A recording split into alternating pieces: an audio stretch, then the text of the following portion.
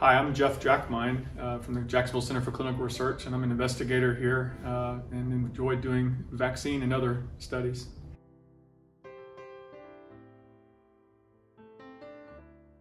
So chikungunya is a virus that's spread by mosquitoes, and since about 2013 it's a virus that's making its way into the Americas. And so the FDA in 2018 decided to make it a priority to develop a vaccine for this virus. The virus is not too dissimilar from the Zika virus and the dengue virus, which is also spread by mosquitoes, and specifically started in St. Martin, the most recent spread, and it came up into Florida, into the Texas, and right now when you look at the tracking of it, it looks like it's still kind of tracking into South Florida, moving into Upper Florida, into Texas and California here in the last couple of years.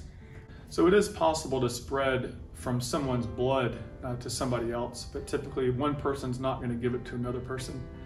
Typically it'd be spread from mosquitoes that carrying the virus and biting somebody.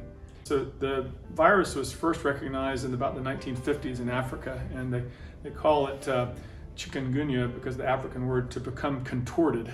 So within the first 3 or so days of the virus infection, people get usually a high fever, and some people get very severe joint pains, enough where they have difficulty walking. The symptoms can then, in most patients, they'll settle down after a week or two, but in some patients those joint pains can come and go over many years.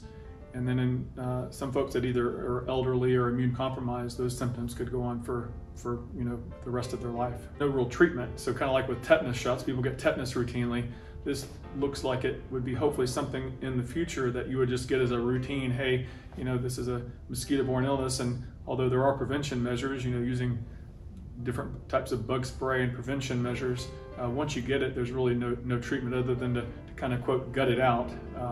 And so I think anybody that goes outside, enjoys the outdoors, even in the suburbs, would be at least theoretically at risk. Yeah, I think it's something, if you're healthy and it's something you would like to advance science but also protect yourself, I think it's a great idea. Who doesn't want to be out enjoying the outdoors and not have to worry? So I think it's something that people learn about themselves more. They get to come in and get laboratories and care about their health, but also just the idea that they're giving to others, that they're able to receive something that might advance to help their family and maybe somebody that they know that maybe has a little bit more of a difficult time fighting infection.